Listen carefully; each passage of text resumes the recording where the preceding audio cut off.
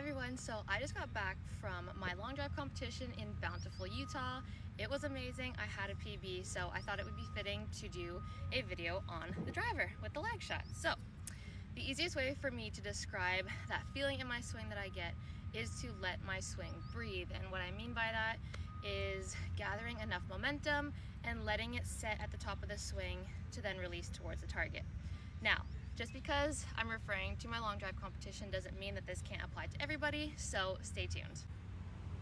When I said I like to let my swing breathe, imagine this. Your backswing is a long, deep inhale, and your through swing is a powerful exhale.